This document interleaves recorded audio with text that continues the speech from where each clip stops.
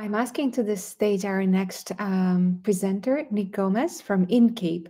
He's going to talk about using artificial intelligence to drive the content roadmap and the documentation style. And he's here. Hi.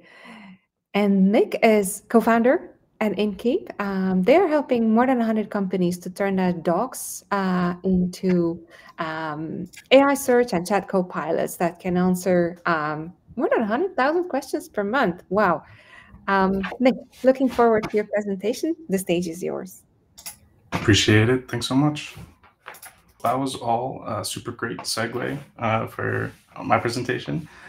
So yeah, as mentioned, I'm founder at Inkeep. We help more than 100 teams incorporate search and chat co-pilots or chatbots into their documentation, but also other places where they interact with their users like Discord and Slack and that type of thing.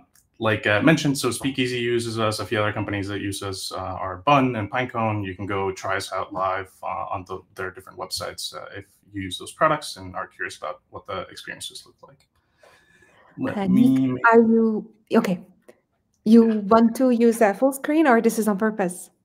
Yes, I was about to click on that. All right.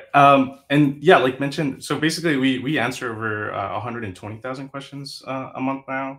So that's a little bit of an update since we wrote that. So basically we get a lot of load, and we've seen a lot of different cases of the different edge cases that people run into when creating these co-pilots and like the different considerations. So what I'm going to try to do for this presentation is convey some of the learnings that we've seen from getting to this type of load. That are very applicable to how you write content or how you might use AI to actually help drive your own content roadmap and maybe even how you write your docs. All right.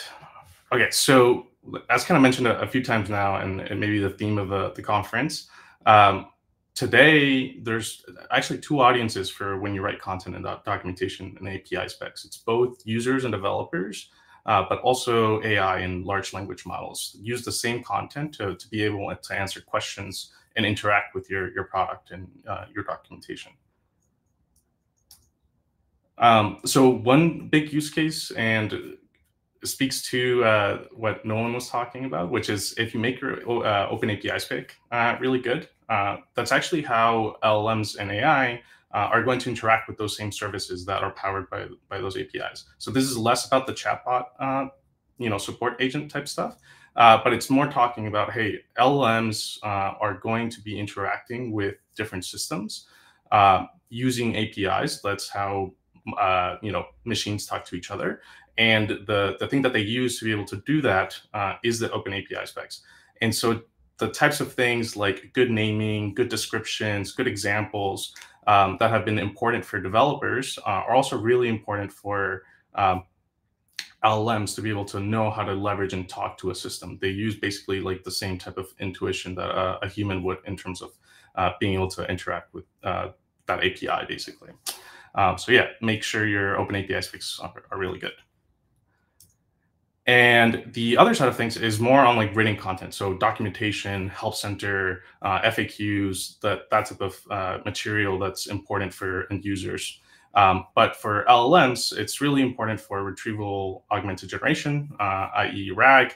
And there's kind of two major use cases here. There's the LLM-powered search engines, which are becoming more and more popular. So this is things like Perplexity, but also Microsoft Bing and Google Bard, I think is what they call it. Yeah. So the search nowadays, it's not just about like ranking top in the SEO results. It's also about, can LLMs use your content and actually be able to answer a little bit about your product to users using this type of service.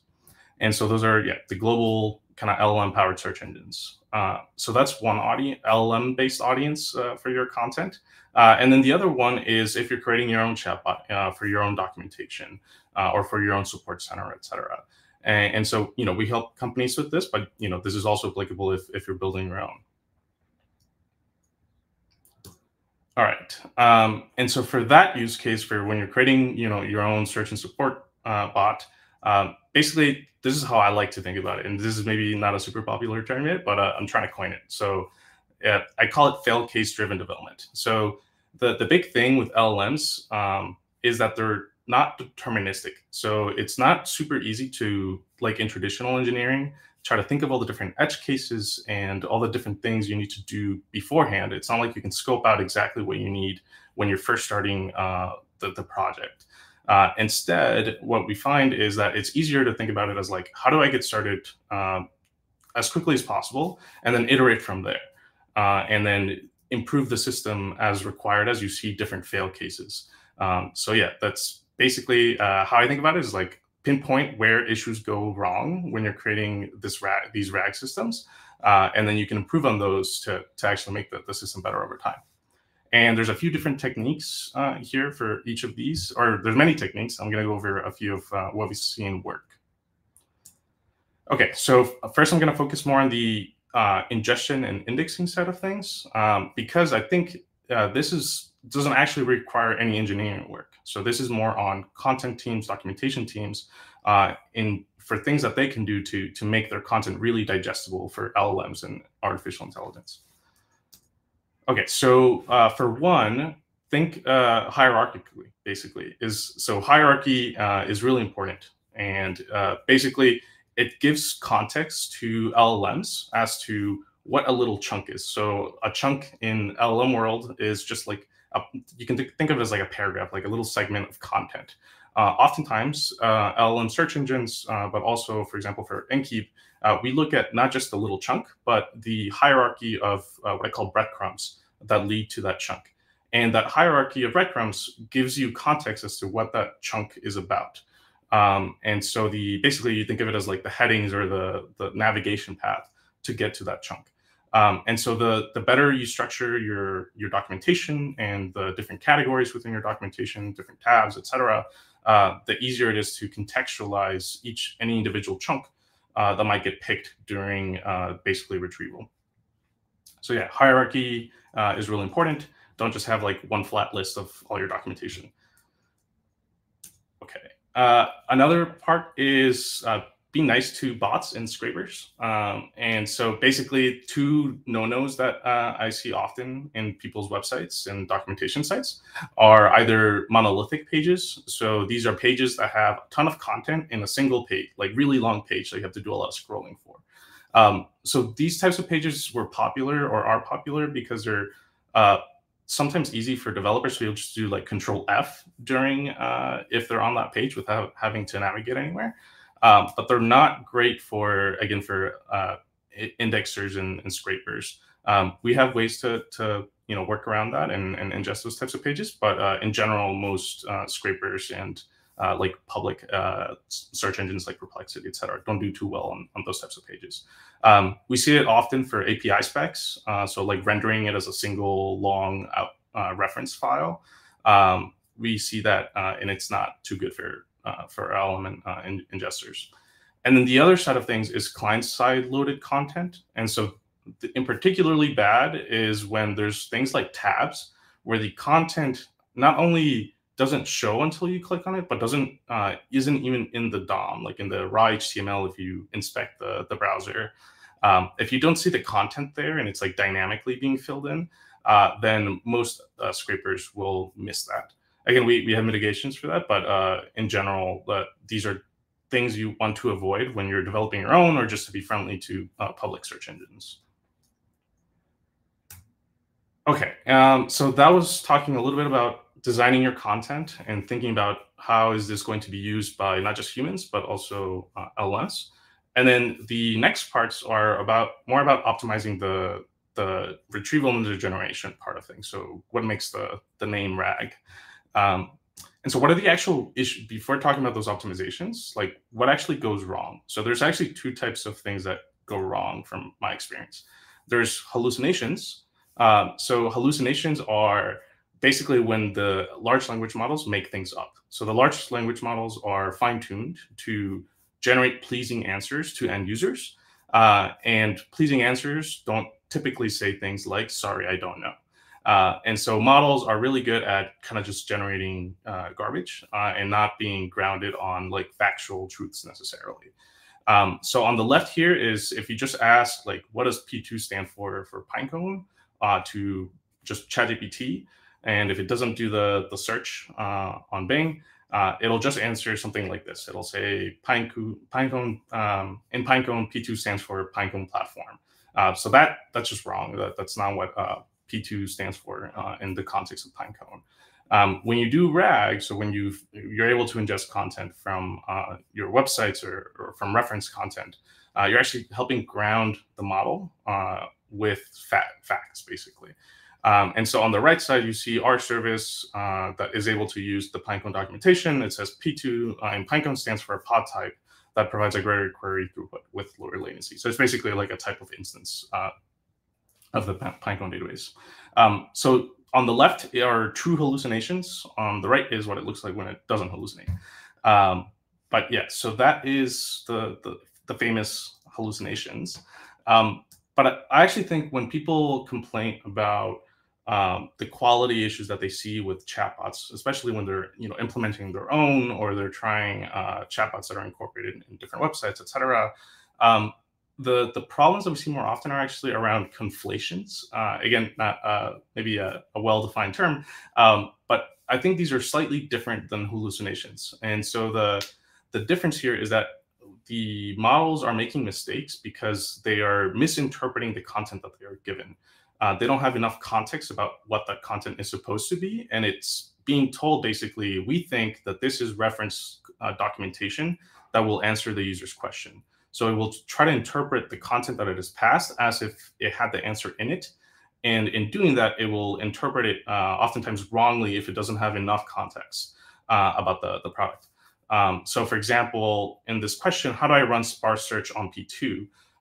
In the left side, this was a different chatbot that can answer questions about Pinecone. And in that chatbot, I presume in the RAG, they hit on a little paragraph in their documentation that talks about how to do sparse search. And so it gives like the bash query. But what that chatbot, what it missed is that another detail that says that P2 instances don't support sparse search. And so this is an instance where it got one fact, which is how do I call and like programmatically make a sparse search on Pinecone in general. And it used that to answer the question, but it missed the other key detail, which is that's actually not supported on P2 instances. And so on the right side is it was able to get both of those really important pieces of context to be able to answer the question, which is actually it's not supported. So this is what I'm talking about, where like on the left side, the LLM didn't actually lie about anything. It did see this content in the context that it was given, but it didn't have the full context needed to be able to form like a fully truthful answer. So this is conflations. These are the harder ones that are hard to like snuffle out. So how to fix this, right? How to deal with hallucinations or how to deal with conflations. There's kind of two major things that you can do. So there's a lot of experimentation you can do with RAG. And so there's a lot of good content out there. You can look at things like Llama Index or LangChain or other platforms for creating RAG applications. And there's kind of like a lot of different bits that you can play with. So some common ones that we see out there are things like hybrid search, using re-rankers, using fusion ranking and retrieval across different dimensions, and doing a lot of experimentation with prompt. So there's basically a lot of parameters with how to get a good RAG solution. And my general recommendation here is iterate and evaluate. So don't try to do all the fanciest architectures or techniques that you see out there. Just find a few fail cases, like things that you see that you don't like, and then use those as like a test case to iterate on it.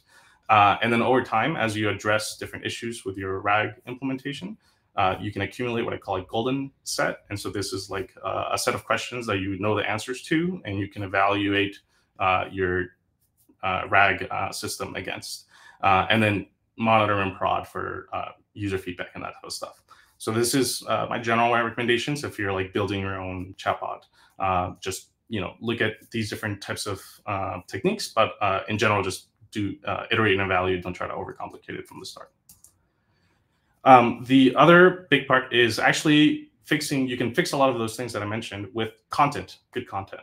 So I think more folks will continue to talk about some of these best practices, but the general gist here is be scenario focused. So even in reference type content, it's nice to include some of ideas of what you can do with that reference content, like what you can do with the product or the API, et cetera, because users ask questions in scenario-based ways. They don't necessarily know the technical concepts that they need to be asking for. So including scenario-focused descriptions can help with retrieval and search, basically.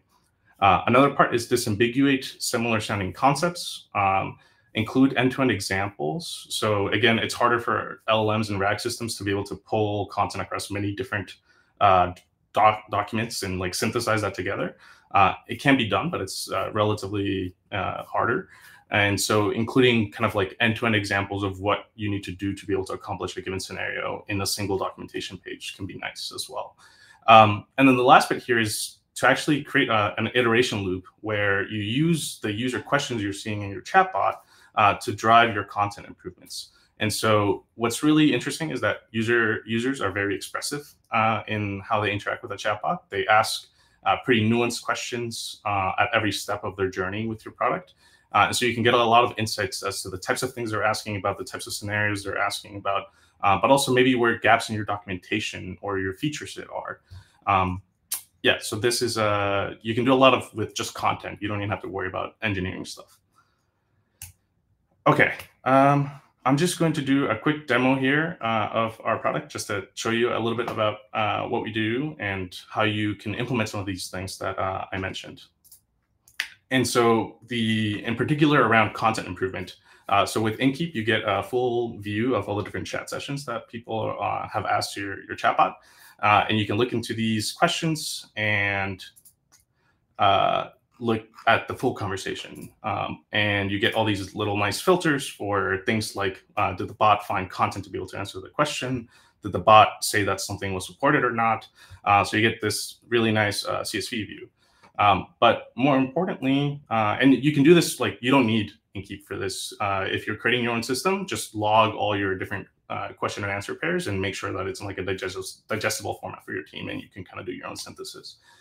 Some of the value prop with Inkeep is that we can actually synthesize all those different conversations that people are having and generate a report for you on some of those documentation gaps or feature gaps, and also identify things like what are other third-party services and frameworks that people are talking about in relation to your product. So I'm going to go ahead and generate a report here. And so what this is basically doing, it's looking through all those different conversations, and in real time, doing a synthesis of the different topics that people are talking about, and the specific things that were not answered in my documentation, or that the bot said that weren't supported by the product. And so you can see it's generating here, and it's telling me that, hey, there were some people that asked about how to, what is this? Yeah, how to get their API key. And I guess we don't currently have documentation on that, so that's something we should go document. But yeah, this is what it looks like. And like I mentioned, it also generates this section around, these are some of the services that people are asking about. So Hugo, so maybe now we need to go and write a documentation guide of how to integrate Inkeep into Hugo, which is a documentation platform. But yeah, this is what Inkeep looks like with the LLM reports. Okay, and I guess just last bit here. Why Inkeep? Like other things that we make easy, and what we do as a company and as a product. On one thing, we make it really easy to integrate, so you don't have to worry about those RAG optimizations or creating a RAG system. We ingest your content from your documentation, GitHub issues, community forums, kind of wherever it exists, and we make it super easy to embed our search and chat experiences into your documentation or your help center, and also as a Slack or Discord bot for your community or for your internal Slack channels, that type of thing. Also, we spent a lot of time ironing out all these little kinks and reducing hallucinations and conflations and all these different things. So in general, you'll continue to benefit from the experience of from us creating kind of this generalized product and seeing all these different edge cases across many different companies. And then the last bit is the reporting and the like the LLM report that I just showed you, and the nice dashboard, basically, to be able to use that to actually drive your content roadmap. Okay, wrapping up, if you want to save for your docs, basically just drop us your URL on our landing page, and we'll generate a demo for you within the day, within a few hours once I wrap up this conference. But yeah, basically happy to chat with you and share a demo. You can try it out and see what we can do for your own documentation.